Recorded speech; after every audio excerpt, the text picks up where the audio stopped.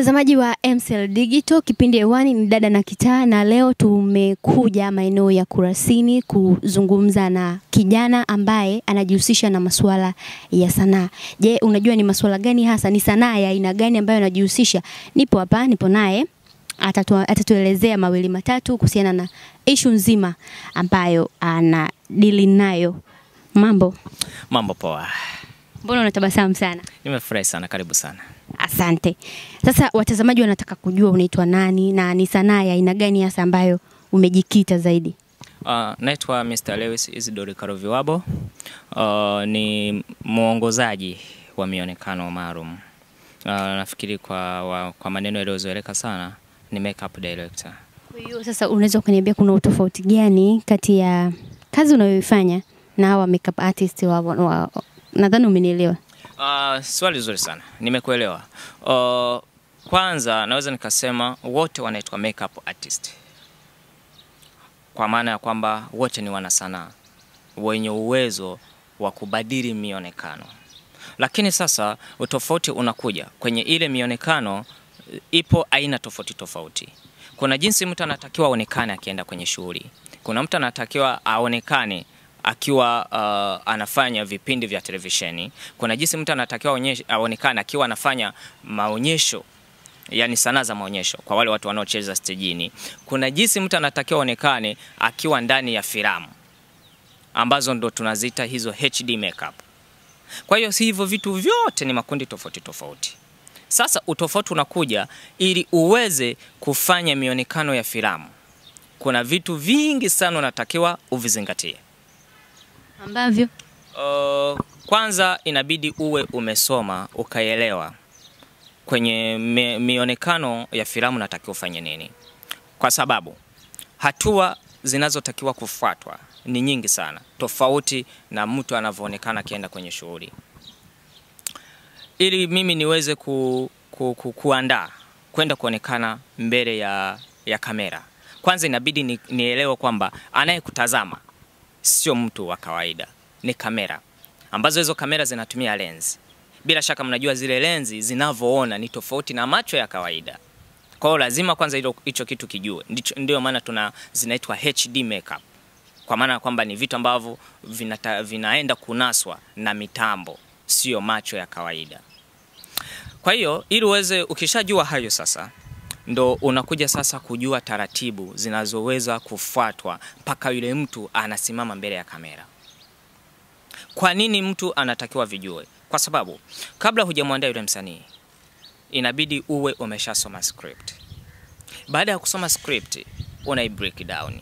Ukisha break down, unaona kabisa hawa wasanii wanatakiwa kuonekana hivi na hivi na hivi na hivi na hivi kutokana na script inavyoelezea. Kwa hiyo wewe unatakiwa ufanye zile tathmini kwa kufuata ile story ilivyo. Kwa maana ukishafanya hivyo unafanya character analysis. Kwa maana kwamba unamuita actor ambao tayari wameshateuliwa kwamba watacheza kwenye wahusika, unamuita, unamtathmini, unafanya mahojiano naye kujua kwamba wenda na allergy, kufanya skin tester, kujua yeye ana ngozi ya aina gani. Alafu baada ya hapo unatathmini rangi yake ya ngozi. Sasa ukishamaliza hiyo tathmini, una balance kwamba ile script inavyoonyesha na huyu msanii alivyo, je, ile character inafiti? Hapo sasa ni mawili. Unaweza kukuta yeye anafiti au hafiti. Kama hafiti, wewe una jukumu la kumfanya afiti katika ile character.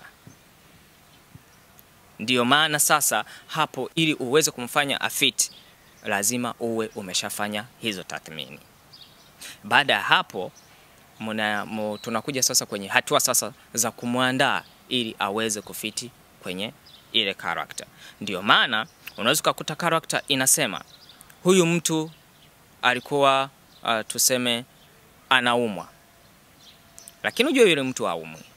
Kwa hiyo wewe unafanyaje kumwandaa ili watazamaji waone kwamba anaumwa? Ni jukumu lako la kumfanya afiti kwenye ile character. Ndio maana sasa sisi tunazita HD makeup, kwa sababu sisi ndio watu wa kumshawishi mtazamaji wa ile filamu afeel kwamba kweli kile kitu ni cha kweli. Kwa hiyo sasa pamoja na kuigiza lazima yule mtazamaji anavyoangalia afeel. Ndio maana unaona inapokuja kwenye filamu ya mazombi. Kwa nini mtu akiangalia anaogopa? Ndio nyinyi mnakuta mmefanya vitu vyenu sasa. Yes, kwa sababu zombie ili uweze kuogopa ni the way lilivyo. Sio kwamba eti ni kwa sababu linaigiza kutembea hivi, no. Linaonekanaje sasa? Ndio kinachokufanya wewe uogope. Kwa nini mtu unamwonea huruma? Mtu sini nasema labda amepata ajali. Ili wewe uweze kumwonea huruma ni pale utakapona mgume katika amepasuka kichwa, ndicho kitakachokufanya wewe umwonee huruma. Kwa sisi tunamfanya tuna connect yule mtazamaji na yule mwigizaji wawe ndani ya story. Kwa hiyo sisi ni mojawapo ya watu tunaokamilisha story. Ambapo sasa hivyo vitu usipovizingatia, filamu yako itaenda hewani, sawa inaweza kauza, lakini yule mtazamaji zile hisia zake unaweza usiziteke kwa 100%. Kwa hiyo ni vitu ambavyo naweza nikasema kwamba kwa Tanzania ipo shida kubwa kwenye kutofautisha hii mionekano. Ndio maana filamu nyingi ukiziangalia, nyingi tu, hata wewe kama nyingi unaziangalia, kaangalia wadada wote wakicheza scene za ofisini, the way wanavyoonekana, unaweza kuwatofautisha na watu ambao wameenda kwenye send off? Huwezi kuwatofautisha. Ni kwa sababu wanachukua zile makeup, wanazihamisha vile vile kama jinsi ile package kama jinsi ilivyo, wanaihamisha wanaileta kwenye movie. Ila ukweli ni kwamba mtangazaji, wewe umetokea ofisini, hapo ulipo umeweka foundation, hapo ulipo umechora wanja, sijachora, ila ulikuwa ofisini. Kwa nini filamu nyingi za Kitanzania watu wakiwa ofisini wanajikwatua? Sasa kwa nini watu wanaboreka? Ni kwa sababu ule muonekano hau connect na story.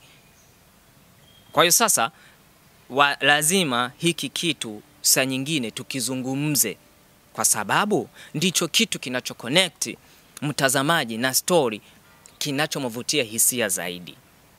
Kwa hiyo wewe kama jinsi ulivyoenda ofisini, hata leo hii tukitoka hapa tukaenda hata ofisi ya kampuni yoyote kubwa, hata tukaenda BOT, si ndio? Hutokuta wadada wote wakiwa wamepaka wanja, wamefanya foundation. Ni kitu ambacho hakipo. Lakini kwa nini kwenye filamu zetu wote wanakwatuka? Sasa wanakwatuka kwa sababu gani?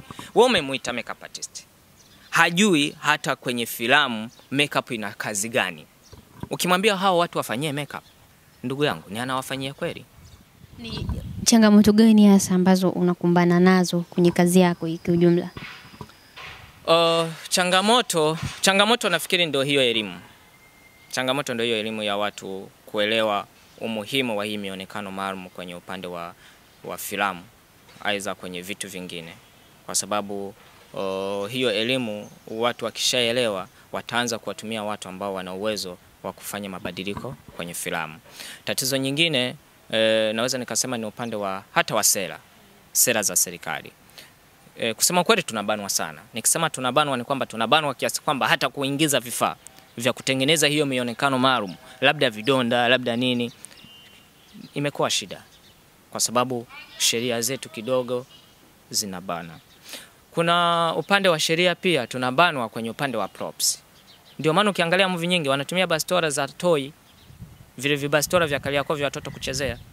Sasa kitu kimunyoshea hivi, hata mtoto anakuambia mdoli. Sasa huwezi kufiri. Lakini ukiangalia movie ya wazungu ukiona kabisa ina koki, inafanya nini, wewe mwenyewe unaanza kufiri. Ndio kile sasa tunachokizungumzia. Kwa hiyo sasa ni kwamba hata sera bado zinatubana. Kwa hiyo tunaomba Mungu labda tufanikiwe. Hilo nalo wenda linaweza likapita, serikali ikatutambua pia, tukaanza kupata vibali, kwa sababu kupata kibali imekuwa ni ngumu sana. Leo hiyo kikamatwa na bunduki bandia, yani ni shida, ni unafungwa, ni kosa. Nataka nijue mpenzi wako anakusupport vipi na kazi yako? Kwanza mpenzi wangu asipo ni support siwezi kufanya kazi vizuri. Kwa sababu hii ni kazi ngumu.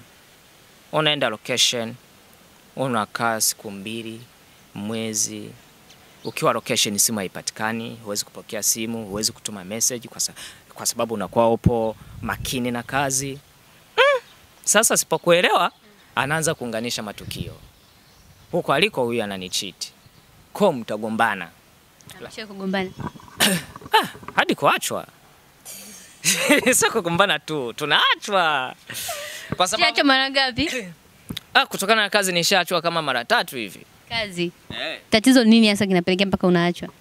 Kwa sababu kabla unakuwa upokei simu au inakuwa ni shida nini? Saa nyingine unaweza kuwa hupokei simu au simu imezima kabisa. Au saa nyingine si tunadili na wasanii, saa nyingine mtu anakutumia message. Kuna maneno ambayo ni ya kawaida sana kuitana. Mambo baby, hivyo. Akikuta mambo hivi, anakuambia ukienda huko ndo unapoenda kufanya. Yaani inategemea na yule mtu anapokea vipi. Kwa hiyo mara nyingi kama baby wako akusupport, Mungu wangu, ni huwezi kufanya kazi kabisa yani. Huwezi kufanya kazi kwa sababu kuna kurudi usiku, kuna kurudi alfajiri, kuna kufanya nini.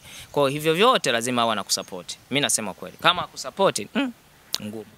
Mtazamaji wa Dada na Kitaa, na imani umemsikiliza Lewis, amezungumza mengi. Mimi sina la kuongeza wala sina la kupunguza. Hii ni Dada na Kitaa, nyuma ya kamera ni Gustav, mimi ni Elizabeth Joakim.